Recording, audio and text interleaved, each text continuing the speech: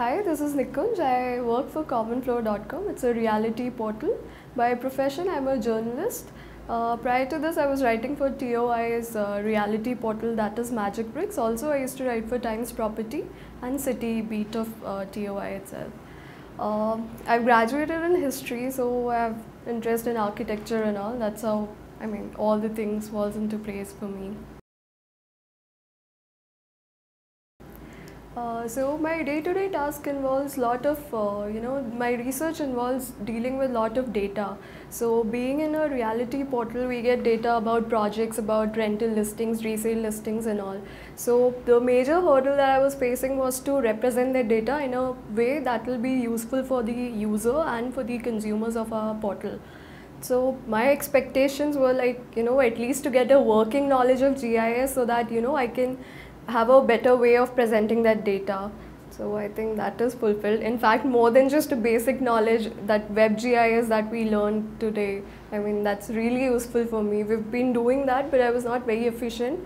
Now I feel much more confident. I think I can do it on my own. I'll definitely try and see if it works. I think everything put together, that is valuable for me. The kind of work I do, I'll be using all the things.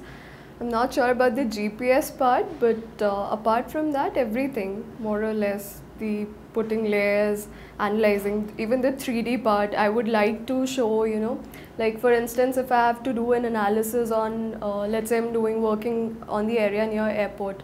So there are basic fire safety norms, the building height should be certain and all. So probably I can figure out, which are the buildings that have exceeded the height limits and all. It will help me in my analysis of many things. I can do many things now. I can work with census data and all. I feel very equipped, well equipped learning this technology.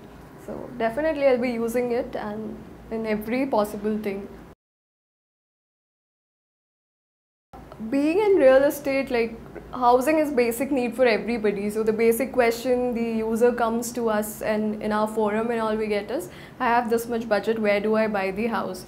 So if I give them a list of projects that fall into their budget and all, they might have a basic idea of, okay, these are the projects I should go and visit.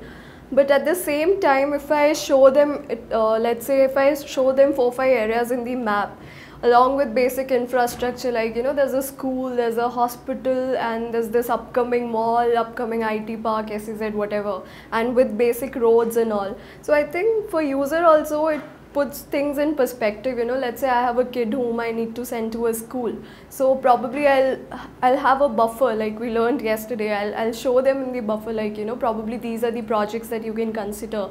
Similarly, we can do it on basis of salary and on basis of so many things. And even if a corridor, like let's say if I have to analyze a corridor, let's say if I'm analyzing DMIC corridor, I can come up with investment regions. Like I can have the census population, projected population, what are the counter magnets that will come along the corridor. All this is very simple if I think of it now. Like I can do it using GIS technology. So my work will involve a lot of GIS as a tool. I'll be using it really extensively.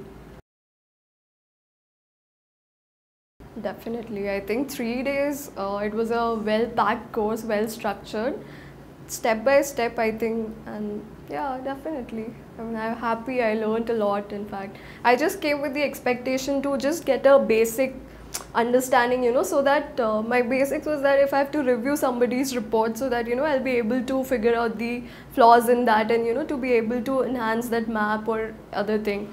But I learned a lot. Not more than the basic hangover with the technology. I think I feel much more equipped. I'll definitely use it to, get a better hang of it.